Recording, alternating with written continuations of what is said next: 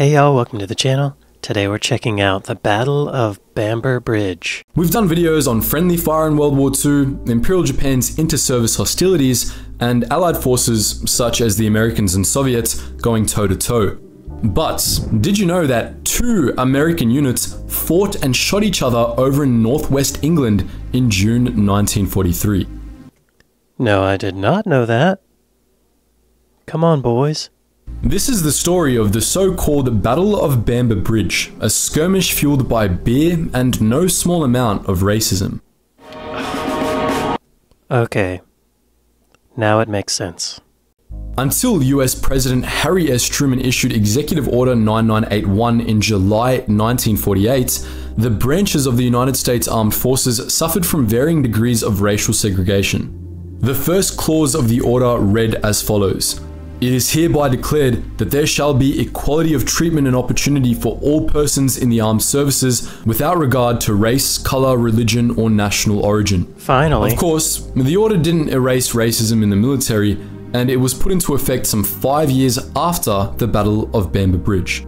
Throughout World War II, some 2 million American servicemen passed through or were stationed in the UK for a variety of purposes, and they weren't always on the job. They often toured the UK and interacted with its denizens. Many American servicemen married English women and brought them back to America when the war was over.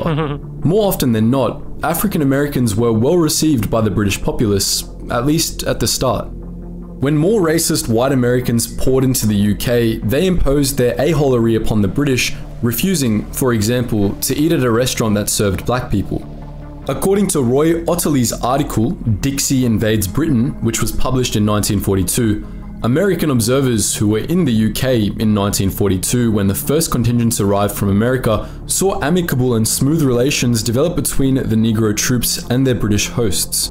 So much so that certain white American soldiers became openly resentful, and they lost no time in attempting to discipline the British people.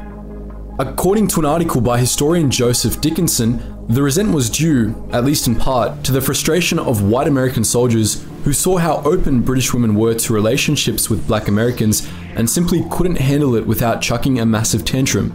In the words of author Graham Smith, many young girls found the blacks fascinating, appreciating their attentiveness and good manners.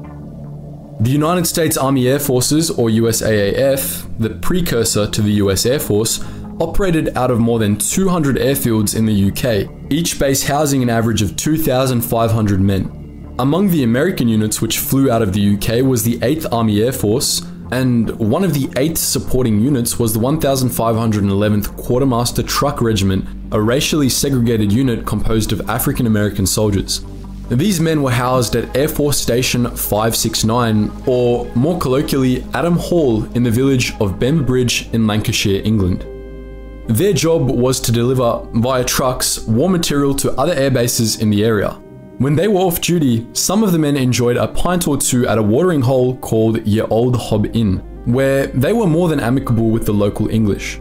When the white Americans started cracking down on this, demanding the establishment of a colour bar in the village's 3 pubs put up signs reading "Black Troops Only." Racism, it seemed, would not be tolerated in Bamber Bridge. Unfortunately, the 234th US Military Police Company, which operated on the north side of the village, were especially sore about the attentive, well-mannered African American men winning the hearts of Bamber Bridge's women. The MPs had standing orders to arrest American soldiers who were out without a pass, who weren't dressed properly, or who were acting disorderly. On the 24th of June 1943, just days after the race riot back in Detroit, Michigan, they tried to use their power to give the black soldiers of the 1511th a hard time. The consequences were disastrous. It's amazing that the white troops who were committing these racist things couldn't see that they were on the same team. I wonder if keeping the troops segregated and the military basically validating racism added to that. It must have. The consequences were disastrous. While the specifics might vary between sources, the core of the story remains the same. Possibly because an African American soldier tried to purchase a beer after last orders had been called, MPs Roy A. Windsor and Ralph F. Ridgway entered Ye Olde Hob Inn on the night of the 24th and tried to cite one Private Eugene Nunn for being without a pass and for wearing the wrong uniform. An argument broke out, and the locals, as well as British servicewomen of the Auxiliary Territorial Service, sided with Nunn and the 1511th. An unnamed white British soldier also chimed in, saying, "Why do you want to arrest them? They're not doing anything or bothering anybody." The heat increased, and one private, Lynn M. Adams of the 1511th, brandished a bottle. In retaliation, Windsor drew his gun. It might have gone down then and there had not a black sergeant by the name of William Byrd managed to defuse the situation. The MPs got into their jeep and were on their way out, but Private Adams was mad and probably a little drunk and decided it would be a good idea to throw his bottle at the jeep.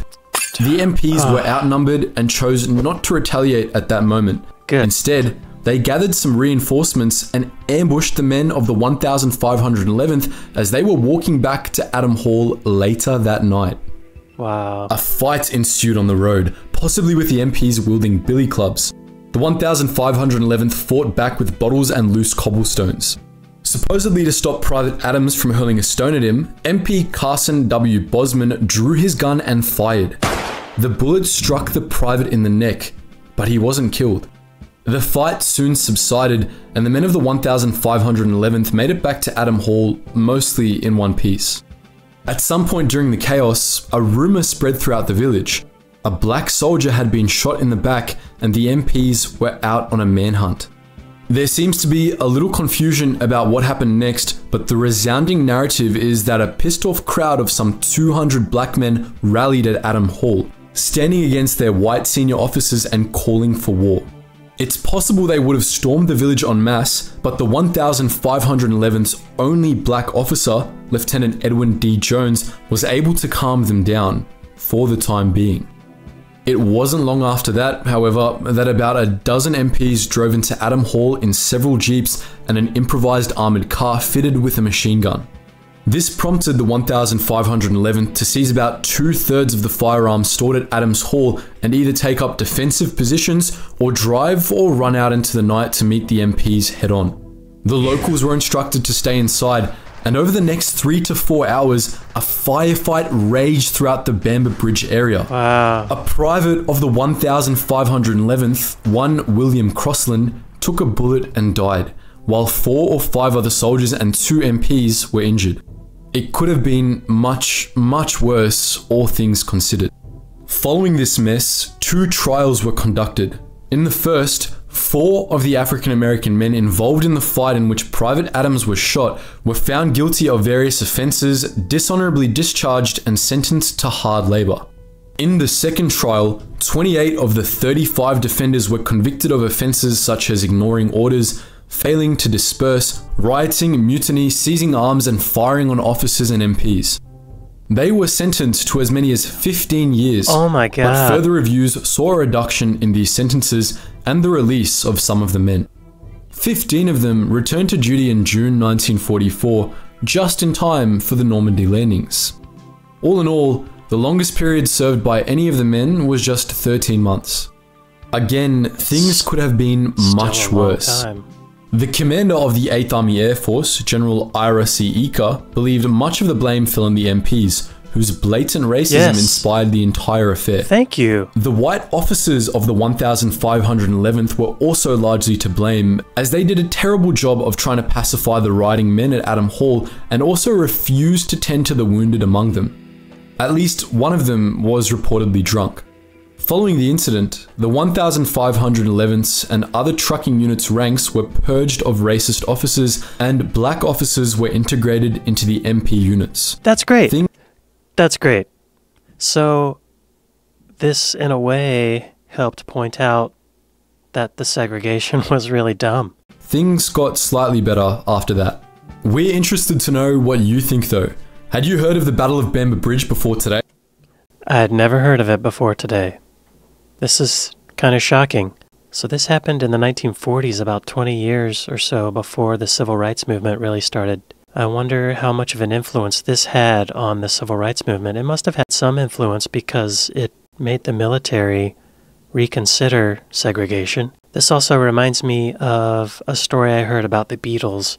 Whenever they came to America, they were scheduled to play in Jacksonville, Florida, but the venue was segregated, and the Beatles refused to play there because it was segregated. I think that story, along with this story, shows that the civil rights movement in America was heavily influenced by British culture. So I want to just extend appreciation and thank you to the British culture and to those particular British troops for helping our troops realize that segregation is f***ing dumb. Anyway, really great video. Thanks for recommending. If you have any other recommendations, let me know in the comments. Thank you all for watching, and I'll see you all next time. Later.